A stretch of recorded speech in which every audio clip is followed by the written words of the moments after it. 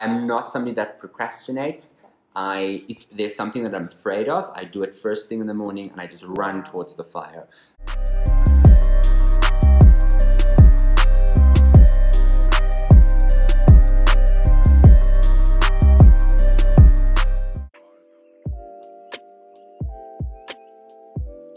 Hi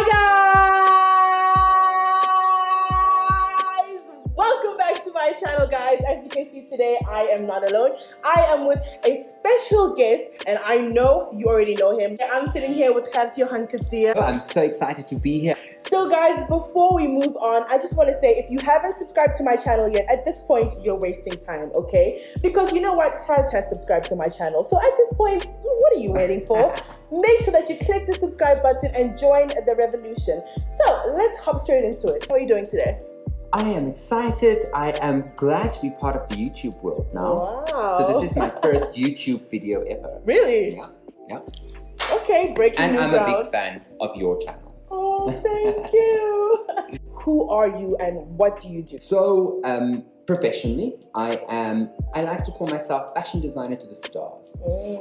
And whoever that may be, because all of us, we are stars. So whether you are an executive or a housewife or a celebrity, I am that designer that will just make you look 1,000 times more than you can ever imagine you can look. So that is really what I love to do, and I think I'm in the business of spreading joy, because there's nothing quite as fulfilling as putting somebody in a dress or a garment and you just see their face light up and just see that happiness going all over them. Right. And that is why I love what I do, and that's why I wake up every day and do it. Wow. So guys, that means I am a star. If you see, I'm looking better in this video. Why? Because this right here is Gert Johan Coetzee.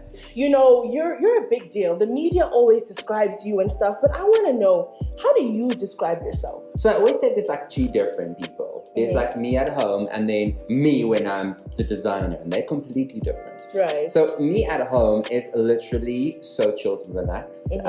I love just chilling and just really dressing down, because you are always dressed up as a fashion designer, because if you're not, people don't understand it. So you in particular are known to focus on women's clothing. Why? Why women's clothing? I understand the female body exceptionally well. Like I've never tried to, it's just always come naturally to me. Just the way the curves flow, where it gets snatched, where it gets lifted, where it gets accentuated, you know, all those type of things is what I love to do. And it really just happened by chance. And I think in life in general, the moment you kind of try and force something, like when you try and force a flower to open, you break it. So I think when something is the right thing for you, it should come with ease. And dressing women comes with so much ease to me. And do you see yourself ever dressing men? I do have a men's line, which I very much enjoy. We've been doing suits for about a year now.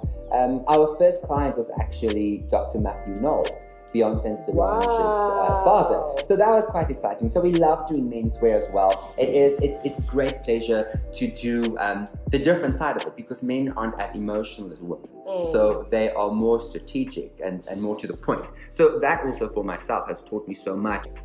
Who's your best client? Someone who you worked with, you're like, you know what, I love this, I'm gonna keep working with you, you know? This over here must be one of my favorite clients ever. Oh my God. We did your matric dance dress, we did your bridesmaids for your mom's wedding, and every time we've done it, it's just been such an experience. So it's really one of my highlights, working with your whole family. But you know, working with Oprah was mind-blowing. I think that really was something unexpected. We've worked with Lauryn Hill, we've worked with Lupita, we've worked with so many international stars, and I love working with them so much, because it just makes you feel as a South African that you are good enough. The fashion industry is a very competitive industry. There are tons of designers.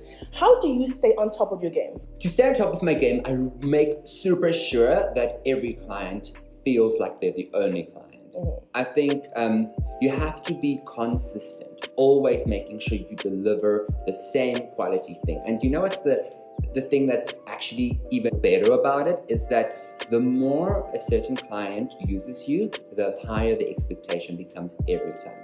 So it is much harder to impress a regular than it is to impress a new client, because regular clients know exactly what you're capable of, and the moment you don't deliver it, it's a problem. So we see you as the designer and we know you as the designer, but you know, in your spare time, what do you like to do? What do I like to do? You know, it's funny because to do this is kind of all that you do. It's a sad thing.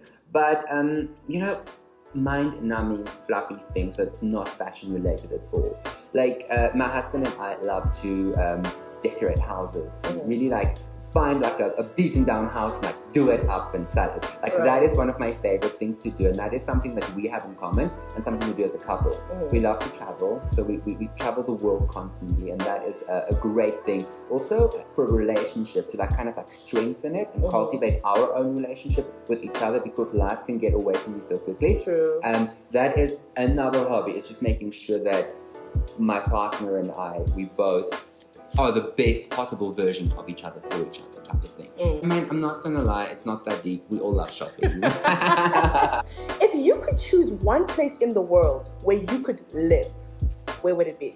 Italy, by far. I think the magic of that little shoe-shaped place is magical. The architecture, the history, the way that people are, the food, everything there is something that I love to go back to. Now that you are a worldwide designer, in fact, when I say now, it's not even now because you've been a worldwide designer. What was your first international job?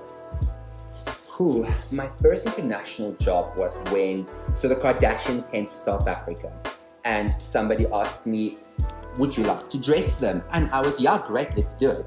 And we made these beautiful dresses, and Courtney actually wore hers to the People's Choice Awards in America, and Chloe wore her to like a party somewhere, and that was my first time interacting with an international star, was with the Kardashians. You worked with everyone.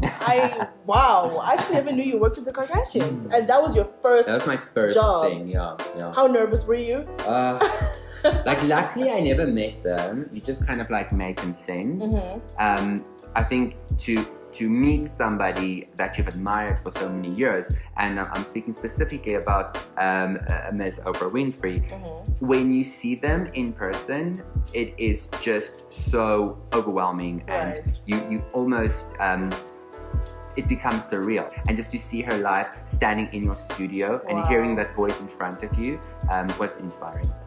So speaking of working with Oprah, what was that like? What is she like? And when the opportunity came to your lab, how were you like? You know, I have to thank the girls at the Oprah Winfrey Leadership Academy, because they were the ones that told them that if you want a South African designer, you have to go to Gert.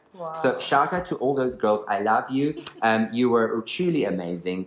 But she is exactly how you think she is. Calm, collected. Everything that comes out of her mouth is pure gold. You just have to write it down and remember it. So it was amazing just to be in her presence. What is your greatest strength? My greatest strength, I have to say, is to get up and do something. I am not somebody that procrastinates. If there's something that I'm afraid of, I do it first thing in the morning and I just run towards the fire. And what would you say is your greatest fear? Mine is rats. So mine is spiders. Like, I hate spiders.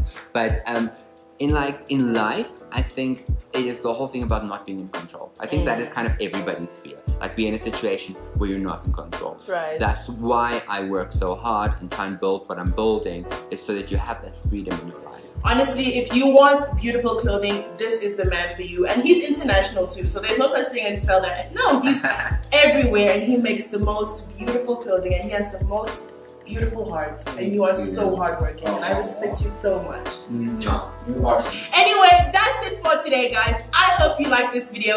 Don't forget to comment, like, share, and subscribe. And I will be back with more videos. And if you want to see more videos like this, then comment down below. Peace and love, guys.